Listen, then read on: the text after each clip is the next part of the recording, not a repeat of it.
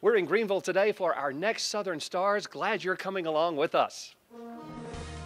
Michael Bonner is a charismatic teacher with a heart for helping kids. In addition to his work in the classroom, he also mentors kids outside of school and is a positive role model for so many students.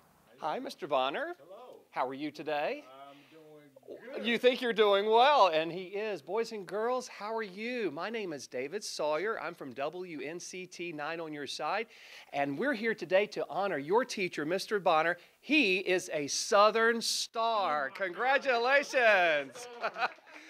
Congratulations, Mr. Bonner. Thank you so much. And on behalf of our community partner, Southern Bank, we're presenting you with a $100 gift card. Congratulations.